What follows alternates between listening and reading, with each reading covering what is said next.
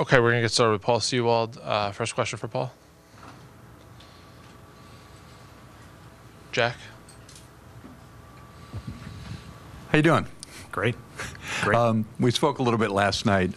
Torrey mentioned today that he felt that maybe some of the extra time off in between games and series really helped you kind of recharge and lock in some of your command, and that's the biggest issue for your effectiveness this postseason. Would you feel like that's pretty much accurate? Yeah, came over, wasn't nearly as crisp as I was in Seattle, which was a little frustrating maybe for the first 6 weeks, and you really want to get off to a good start and make a good first impression with the new team, and I didn't really do the best that I could on that, but we worked really hard on trying to make sure that we had everything clicking as late in the season as we possibly could, and I just feel like I kind of started to get everything clicking right into the postseason, and yeah, we've done a great job of making sure that with all these off days I've been fresh and make sure that not getting rusty, but just fresh and crisp, and it's led to a pretty good postseason so far. Two more for Paul. Jesse on the right. Well, what do you think is important to your team's success in terms of making sure the result is just the game and not because it's Game 7? Yeah. No, it's just a regular season game is the best way to try and make it look. Obviously, we know it's Game 7 in the NLCS. The winner gets to go to the World Series. But when you start to put too much pressure on a result rather than a process is when you start to get out of your process and start to not perform the way you can. And we could lose today, and the season would be over. And, that's a reality. But we're going to give it everything we have to try and fight and make sure that we have games next week. So Brandon is ready, and that's the most important thing, and I know the guys are in there are ready. We just, the vibe feels very like, hey, just go out there and see what we can do. Bob? Yeah, Paul, I know spring training doesn't mean much, but when you saw these guys in spring training, did any thought come to your mind like, hey, they're a lot better than people may think? Didn't even get to see them in spring training. It's, as a veteran reliever, I don't really watch a lot of the spring training games. If I'm not pitching, I rarely tune in other than checking the box score on my app. So, hadn't even really thought about it. Seattle, Arizona, not going to play each other, not really, kind of concentrated on them unless it got to the World Series. So, obviously MLB Network is on in every single clubhouse as you play all season. So you kind of see like, hey, they have the best record in baseball in June and in July. So, was very impressed with how they had it first half of the season, and then I come over and I get traded and I get to see a little bit of what they have, and just a bunch of resilient guys that just keep battling, and I think last night was the perfect example of that with our backs up against the wall, and we responded just as we have all season, and proud to be here. Nick on the left. Paul, how does the kind of distribution of the pressure feel to you? It kind of seems to me like maybe the team that was expected to be here and has kind of lost their way into a Game 7 now, maybe there's a little bit more on them. Does that feel that way to you? That's really good battle-tested team that went to the World Series last year. They know what it's like to deal with pressure, and there's pressure on both teams. Like I said, the loser season is over tonight, whether you're the favorite or the underdog. So there's pressure on both sides, and whoever handles it the best will get to celebrate at the end of the day. And we have just felt like we've played with our backs against the wall all postseason, maybe all season. So I think we've played in that underdog mode more so far this year. So I think if we can just keep playing like that, that's our best chance. Pressure is huge, and everyone knows that, but the team that handles it the best is probably going to celebrate. On the left side in the middle. But when you get this deep into a series, the top relievers on one team, the top hitters on another will have seen each other a few times. Do you view that as the same battle every time out? And if not, does seeing each other over and over favor one side or another? Yeah, it's tough. If you keep getting guys, then maybe the hitters feel like, man, he's got my number. Or, for me, I only have 2 pitches, and all those guys know the 2 pitches that I have. So I'm not throwing anything crazy out there that they haven't seen before. It's just a matter of executing, I think. It's the most important thing. As a pitcher, if you can execute your pitches, you're going to have a better chance. And if we don't execute and the hitters, get those mistakes and they execute, that's when they're going to win. So, it's different having a 7-game series and facing those guys as many times as we have. But I don't know if there's necessarily one way that favor somebody or not. They say that more at bats helps the hitters, but if you feel like you have something on somebody, maybe the pitchers have the advantage. It's hard to say. I feel bad saying 50-50, but I think it's probably just 50-50 that whoever executes the best has the advantage. I'll say that. Anything else for Paul? Jack?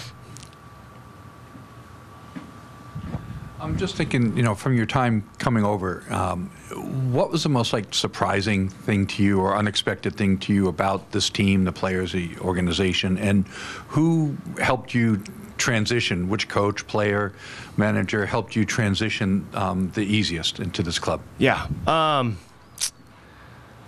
I'd say probably Corbin Carroll is even better in person than he is, watching highlights on TV. I think that's probably what caught me by surprise most. I was so lucky to have Julio as the Rookie of the Year last year, and now I get to have him as the Rookie of the Year on my team. And I'm just very fortunate to get to surround myself with absolute superstars like that. So I think he just plays. He plays even faster in person than the stat sheet says or what you would see on TV. So that's probably what kind of surprised me the most about the team, was that he just really is everything that anybody could write about him. Getting acclimated, just your teammates is the most important thing. And for me, the bullpen guys, that's who I spend the most time with. The pitchers, we have a different stretch time than the hitters. The hitters have their meetings, we have ours, and just spending more time with the pitchers. And I have found that relief pitchers are goofy and silly in every single city and every single team, and it didn't really take me that long to get to be one of the guys.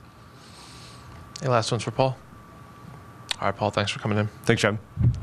Okay, we'll get started with Geraldo Perdomo. First question, we'll start in the left side towards the middle aisle. A lo largo de una temporada ustedes crean sus rutinas previos a cada juego, pero ¿cómo lidiar con las emociones hoy de un juego 7 y al mismo tiempo si has recibido algún consejo o llamada de alguien de cara a este juego? No, bueno, para mí en primer lugar, juego 7, juego 6, el mismo juego. Nada tiene que cambiar, ¿sabes? Tenemos que ir allá y darlo todo, sin importar que sea un juego 7, un juego 6. Nosotros estábamos 2-0 y hoy estamos con la serie empatada, ¿sabes? Prácticamente lo mismo. Yo creo que no tiene que haber presión o algo por el estilo. Creo que es la misma pelota. Lo único que uno se va a casa, otro baja a la Serie Mundial. Esa es la única diferencia. Just for everybody else in the room, the question was, if anybody, along the season, everybody got their own routines. He asked if there's a particular routine for Game 7. And Geraldo's answer was, either it's Game 7, 6, or any game, you should treat it the same way. The difference is at the end of the day, somebody is going to the World Series and the other team goes home. But before that, it should be the same. O mejor dicho, el núcleo del equipo joven, tú, Moreno, propio Marte, Carroll, pueden tomar a su favor esa juventud para el manejo de la presión en un juego como hoy? Déjame traducir primero. So the question is if the youth group that is within the team, if the approach that they're taking in general, it's actually helping in manage the pressure.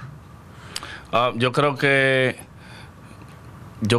¿sabes? Cada quien piensa diferente. Yo creo que sí. ¿Sabes? Nosotros como jóvenes y como te dije la otra vez, lo que hemos jugado en invernal, yo creo que podemos sobrevivir en todo tipo de situaciones. Tú sabes que al final en nuestro país es un poquito más fuerte que aquí. ¿Sí entiendes? Entonces yo creo que podemos manejar, claro. Como dije anteriormente, nadie se esperaba que los Diamondbacks iban a estar aquí en un juego 7 y gracias a Dios en primer lugar lo estamos, ¿entiendes? Pues entonces, ¿por qué hay que tener presión? So he thinks they're prepared for the situation. Most of them had been exposed in winter leagues, in environments where winning it's priority over anything.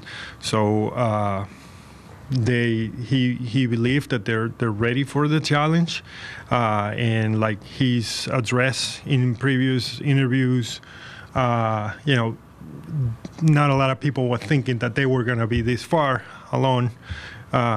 And here they are. That kind of prove that they're ready for it. Jack? You guys had to fight and claw, so much over the last month of the regular season just to get in the playoffs. How much did that allow you to then just relax once you got in and say, this is who we are, we're going to play? It's his job today. Tradúcelo. Okay. Ustedes, que al final de la temporada tuvieron que pelear para ganarse poder estar en los playoffs. Ya una vez que entraron, ¿qué tanto el haber tenido esa mentalidad de estar peleando los ayudó a relajarse porque ya estaban adentro? It was basically it was very like patient for us to be here. I remember when we went to Milwaukee for that series. I feel it's because maybe I don't know you guys, but a lot of people don't believe in us. I think that's why we put the patience we play right now. To prove everyone we can do it. I think that's all. Anything else for Geraldo? Nothing else. Take back left. Wow, only 3 questions? I got you over here. Because people have not believed in you guys for most of the season, even for most of the postseason, does that make you guys more relaxed because nobody else is putting pressure on you guys, or do you feel more pressure to try to prove everybody wrong?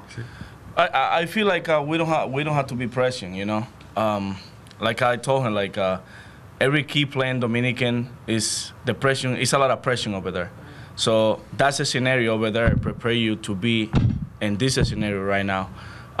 For us and for my teammate, I feel like we relax because we know we need to fight, and to the end of the day, somebody had to win. So for me, especially for me, it's simple, Alex on the left. What games have you played in that you can compare to this moment, either in the Dominican Winter Leagues or in minor leagues or any do or die kind of games? The playoff in Winter Ball. Yeah, I told him the other day, when you play Águila against Licey, that's the most 2 famous team in Dominican. It's a lot of pressure, because if you make error or a strikeout or any kind of play, everybody boo or anything like that, it's more hard because it's our language, here sometimes you just forget right away. You know what I mean? But like I said, we don't have to have pressure. I think we prepare so far for this moment, and we just need to fight. That's all. How have you performed in those kind of games? ¿Cómo tú juegas, te desempeñas en esos juegos? I just try to have fun, Try to relax my mind and try to get really good.